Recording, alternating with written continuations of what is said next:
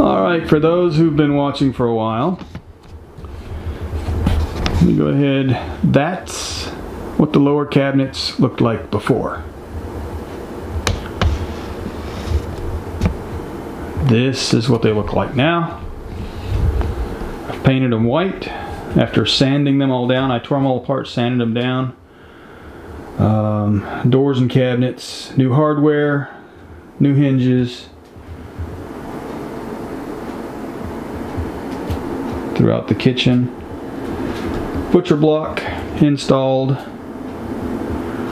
And this was actually fairly easy once I stopped overthinking it. So, cutting out the sink for the butcher block.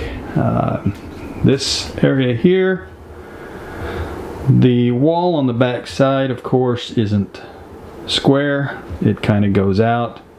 Nothing in this cabin is square, but we're dealing with it. So the butcher block's done over here, and on the island build out that I did, I finished the end here with bead board. I trimmed it all out. I finished the trim on the back side. Back up a little bit. I put a corbel on each end. That's the little decorative pieces there. Get a little right there. And did the trim work on the bottom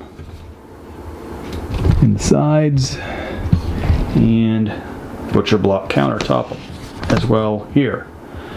So once I finish taking apart the doors on the uppers and sanding them and refinishing them and changing out all the hardware and painting the cabinets, the cabinet faces, I'll be done in here for now with the temporary setup, along with putting the backsplash area up throughout here. We're going to leave the stainless steel behind the stove, so that'll be okay. But anyhow, thanks for watching, and we'll see you on the next video.